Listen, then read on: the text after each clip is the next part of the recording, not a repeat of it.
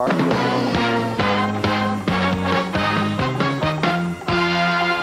News, Delaware Valley's leading news program, with Cecily Tynan, Phil Andrews, and Rob Jennings. Saturday night, the Pennsylvania Farm Show is open for business, and Cardinal Bevilacqua wants to do something about young people and violence. But the big story in Action News is another blanket of white thanks to Mother Nature. For the second time this week, snow has fallen. Matt O'Donnell is live on the Action Cam in Roxborough. Matt?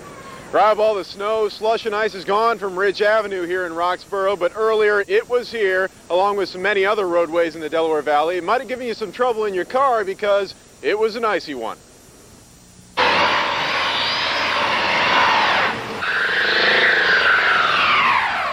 This icy hill on City Line Avenue near 66th Street was giving drivers a lot of trouble this morning. Some never made it up the hill and had to back down.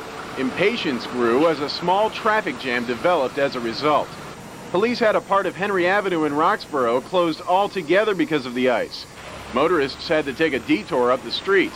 Some were angered by the slow response, or lack thereof, on the part of the city's plows and salt trucks. I'd like you to make sure the mayor sees this so we can occasionally get the area salted. Thank you. Mayor Red, now street's clear!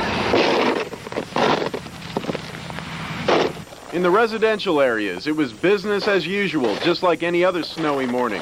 The snow was cleared manually and by machine. This Overbrook Farms man says he's glad he bought a snowblower for two reasons. Because my wife is very afraid of snow and ice, and therefore it made her more comfortable to have a snowblower.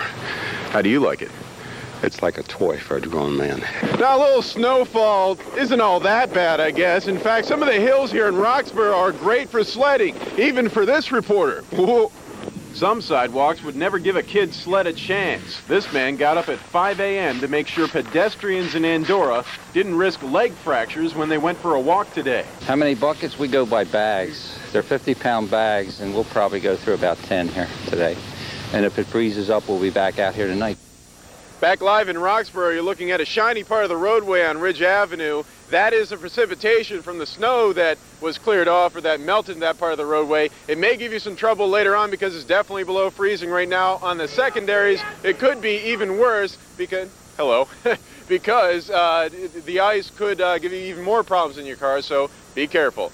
I'm Matt O'Donnell reporting live on the Action Cam in Roxborough. Thank you, Matt. Motorists had help today in dealing with snow-covered roads across the tri-state. Salt trucks made the rounds across the Delaware Valley, including on this street in the Logan section.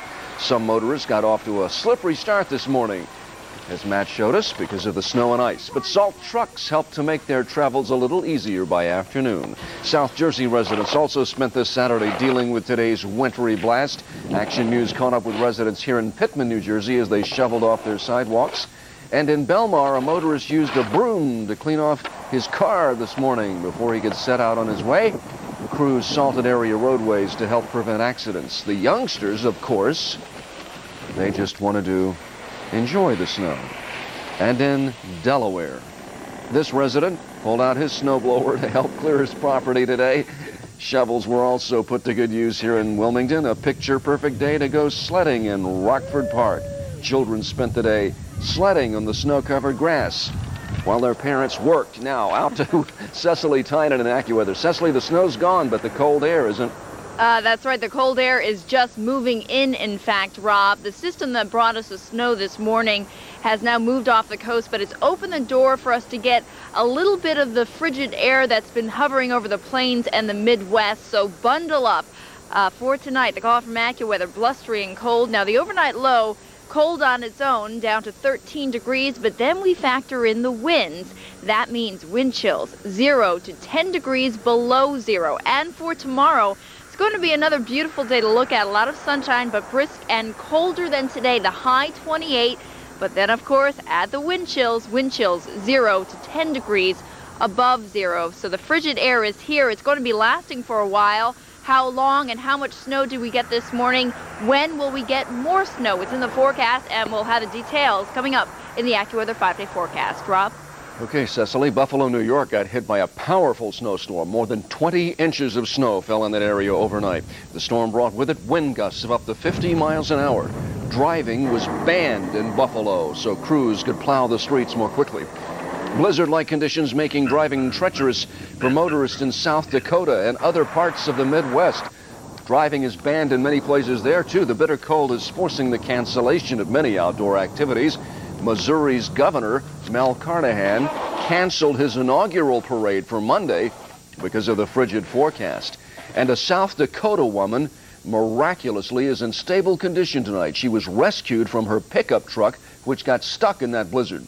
Karen Nelson, 51 years old, ran off the road into a ditch, and there she stayed for nearly 40 hours with wind chills as low as 70 below zero. She'd been trying to get home from work during that snowstorm. Fortunately, she did have a sleeping bag in her truck to stay warm and a cellular phone. She talked to a pilot who was searching for her and guided him to her stuck truck by telling him when she heard his plane overhead. Searchers then rode to the rescue on snowmobiles late yesterday. Investigators have begun studying